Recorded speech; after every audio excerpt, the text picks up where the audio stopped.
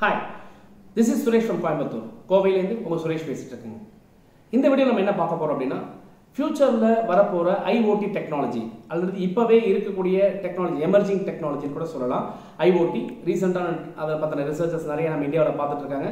இனி இதுதான் ஃபியூச்சராக இருக்குங்கிறதையும் நான் நிறைய வீடியோவில் சொல்லியிருக்கேன். இந்த வீடியோவிலும் IOT அப்படின்னா என்னங்கிறத நம்ம பார்ப்போம். அதை தொடர்ந்து சைபர் செக்யூரிட்டி அப்படிங்கிற கான்செப்ட் என்ன, அதுக்கு என்ன ஸ்கோப் இருக்குது அப்படிங்கிறத பார்ப்போம். IOT அப்படின்னா இன்டர்நெட் ஆஃப் திங்ஸ் அப்படின்னு சொல்கிறாங்க. இப்போ மனிதனும் இணையதளம் மூலமாக இணைஞ்சிட்டு இருக்கும்.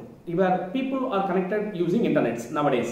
இனி ஃபியூச்சரில் என்ன ஆக போகுது அப்படின்னா மனிதனும் இயந்திரங்களும் இணையதளம் மூலமாக இணைய போகுது. அதாவது man is going to operate with a machine using internet. இந்த கான்செப்ட்ஸ் ஒரு இன்டர்நெட் மூலியமாக இங்கே இருக்கிறன்னா ஏதோ ஒரு மூலையில் இருக்கக்கூடிய என்னுடைய மெஷினை நான் ஆப்ரேட் பண்ணி கண்ட்ரோல் பண்ண முடியுமா அப்படின்னா சாத்தியம். அது எது மூலயமா? இன்டர்நெட் மூலயமா பண்ண முடியும். அப்போ இதில் என்ன தெரிஞ்சுக்கணும் அப்படின்னா இது சம்மந்தப்பட்ட விஷயங்களை தெரிஞ்சுக்கும் போது இந்த இன்டர்நெட் கம்யூனிகேஷன் சிஸ்டத்தை பற்றி நீங்கள் நல்லா தெரிஞ்சுக்கணும். என்ன மாதிரி கம்யூனிகேஷன் ப்ரோட்டோகால்ஸ் நம்ம யூஸ் பண்ணணும் அப்படிங்கிறத பற்றி தெரிஞ்சுக்கணும்.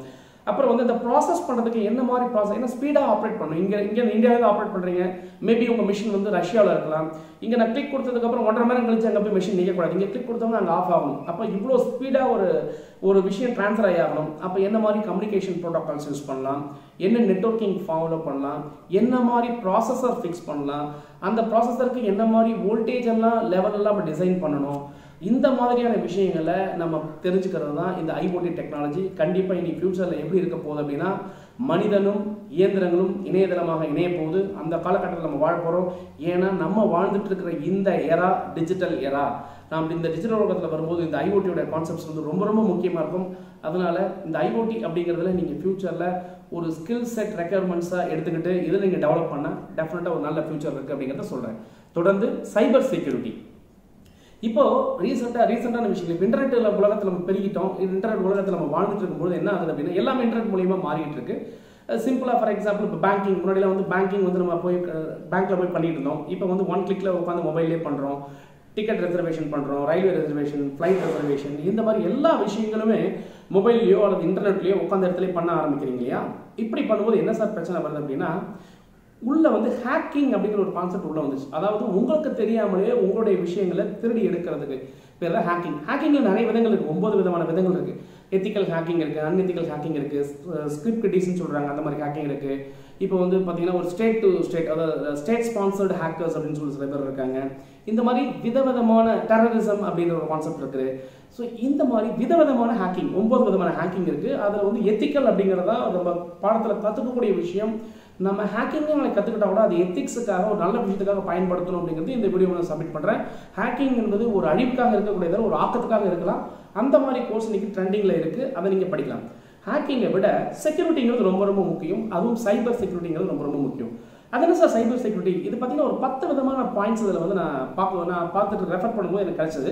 அந்த 10 விதமான பாயிண்ட்ஸில் ஃபர்ஸ்ட் என்னன்னா இப்போ இல்லீகல் ஆக்டிவிட்டீஸ், இந்த மாதிரி விஷயங்களில் சைபர் செக்யூரிட்டி தேவை. அதில் என்னென்ன இல்லீகல் ஆக்டிவிட்டீஸ் அப்படின்னு பார்த்தா நம்பர் 1 வைரஸ் ஸ்ப்ரெட்டிங். அதாவது உங்களுடைய மெஷினில் வந்து இன்னொருத்தவங்க ஒரு சின்ன கோடிங்கை உங்களுக்கே தெரியாமல் விட்டுட்டு நீங்கள் ஆன் பண்ணதுக்கப்புறம் ஆட்டோ எக்ஸிக்யூஷன் ஃபைலாக உங்களுக்கே தெரியாமல் உங்கள் சிஸ்டத்தில் ரன் ஆகக்கூடிய ஒரு விஷயம் தான் வைரஸ். இது ஒரு சின்ன சாஃப்ட்வேர் தான். இவங்க ட்ரை பண்ணி ஒரு கோடிங் போட்டு உங்களுக்கே தெரியாமல் உங்கள் சிஸ்டத்தில் போட்டு விட்டுருவாங்க.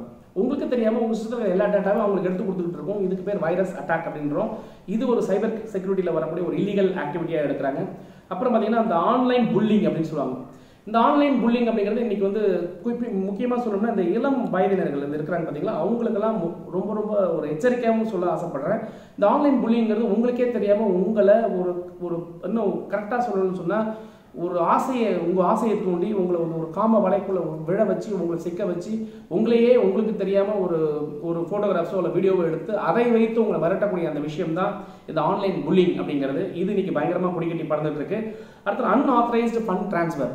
உங்களுக்கே தெரியாமல் உங்களுடைய ஃபண்டை ஆட்டோமேட்டிக்காக அன்ஆத்தரைஸ்டாக போய் டிரான்ஸ்ஃபர் பண்ணக்கூடிய ஒரு சில கான்செப்ட்ஸ். அப்புறம் பிரைவேசி வயலேஷன்.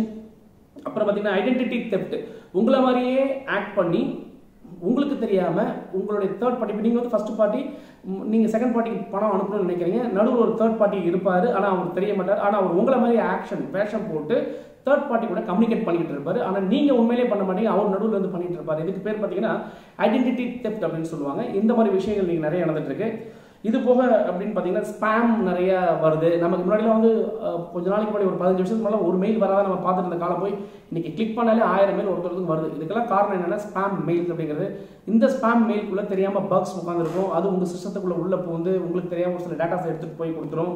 ஏடிஎம் கார்டு திருட்டு நடக்கிறத பத்தி நீங்க கேள்விப்பட்டிருக்கீங்க. இந்த மாதிரி விஷயங்கள். Sharing of copyrights good example அதுக்கு சொல்லணும்னா, இப்போ வந்து இந்த டிக்டாக் நீங்க வந்து எல்லாரும் போட்டு உலுக்கிட்டு இருக்கீங்க. இந்த TikTok is also sharing of copyrights. யாரோ காப்பிரைட் வாங்கி வச்சிருக்க ஒரு படத்துக்கு நீங்க ஆக்ட் பண்ணி நீங்க லைக் வாங்குறதுங்கிறது ஒரு பெரிய தப்பு. இதெல்லாம் வந்து சைபர் குற்றத்துல வருது. இது சம்பந்தப்பட்ட விஷயங்களை நான் மேல சொன்ன எல்லா விஷயமும் சைபர் குற்றங்கள், அதாவது சைபர் கிரைம் அப்படின்னு சொல்றாங்க. இந்த சைபர் கிரைம்ல இருந்து உங்களை நீங்க எப்படி பாதுகாத்துக்கிறது அப்படிங்கிறது தான் சைபர் செக்யூரிட்டி. இது சம்பந்தப்பட்ட விஷயத்தை நீங்க தெரிஞ்சுக்கணும். இது இன்னொரு முக்கியமான பாயிண்ட் தான் டெனைல் ஆஃப் சர்வீஸ் ஒன்று இருக்கு. நீங்க நினைச்ச நேரத்தில் நினைச்ச விஷயத்தை பண்ணாம நடுவில் ஒரு டிலே கொடுத்து பண்ணுவாங்க. இது எங்க நடக்குன்னா மிட் பார்ட்டி நடுவில் இன்டர்ஃபியர் ஆகிறதுனால அந்த டிலே இன் சர்வீஸ்ங்கிறது நடக்கும். அதை வந்து டெனைல் ஆஃப் சர்வீஸ் டிஓஎஸ் அப்படின்னு சொல்லி கம்ப்யூட்டர் கான்செப்ட் சொல்றாங்க.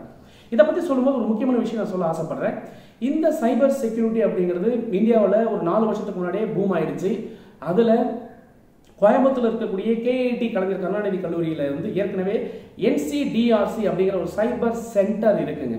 இது பார்த்தீங்கன்னா இந்தியாவில் பல சென்டர்கள் இருந்த போதிலும் தமிழ்நாட்டிலும் இந்தியாவிலும் நல்ல பரவலாக பேசக்கூடிய one of the best centre அப்படிங்கிற பேர் வாங்கின சென்டர் இந்த சென்டர்ல இந்த சைபர் செக்யூரிட்டி சம்பந்தப்பட்ட கோர்சஸ், ஹேக்கிங் பத்தின courses, certification கோர்சஸா central government autonomy பாடி என்சிடிஆர்சி அப்படிங்கிற கொடுக்குறாங்க. இந்த கோர்ஸ் நீங்க மேற்கொண்டு படிக்கணும், ஒரு ஸ்கில் டெவலப் பண்ணணும்னா தாராளமா இந்த என்சிடிஆர்சி இது போல இன்னும் 22 என்சிடிஆர்சி நீங்க நமக்கு வந்து பெருகிடுச்சு. அந்த 22 என்சிடிஆர்சி நீங்க போய் நீங்க ஃபாலோ பண்ணீங்கன்னா இது சம்பந்தப்பட்ட கோர்ஸ் நீங்க படிக்க முடியும் அப்படிங்கறத இந்த வீடியோ மூலமா சொல்றேன். தொடர்ந்து இந்த கம்ப்யூட்டர் துறையில இவ்வளவு விஷயங்கள் பிக் டேட்டா அனாலிசிஸ்ல ஆரம்பிச்சு டீப் லேர்னிங், மெஷின் லேர்னிங், இன்னைக்கு வந்து பாத்தீங்கன்னா நம்ம இப்ப பேசின சைபர் செக்யூரிட்டி வரைக்கும் நான் இவ்வளவு இன்ஃபர்மேஷன்ஸையும் கொடுக்கறதுக்கு எனக்கு ரொம்ப ஹெல்ப்ஃபுல்லா இருந்த இந்த கேஐடி ஸ்டாஃப்ஸ் மோகன் sir, Prabhakar sir, Ramesh sir, plus என்னோட ஃப்ரெண்டு வந்து பார்த்தீங்கன்னா ஐஐடிலையும் என்ஐடியில் இருக்கிறாங்க. பார்த்தீங்கன்னா ஐஐடியில் பார்த்தீங்கன்னா என்னுடைய ஃப்ரெண்டு வந்து மிஸ்டர் பூபாலன் அப்படின்னு ஒருத்தர் வந்தாருங்க. அவர் நான் ஆக்சுவலாக மிஸ்டரில் இஸ் டாக்டர். ஆக்சுவலி அவர் மூலயமா ஒரு சில டீடைல்ஸ் எடுத்துக்கிட்டேன். அப்புறம் என்ஐடியில் என்னோட ஃப்ரெண்ட்ஸ் எனக்கு இன்புட்ஸ் கொடுத்தாங்க.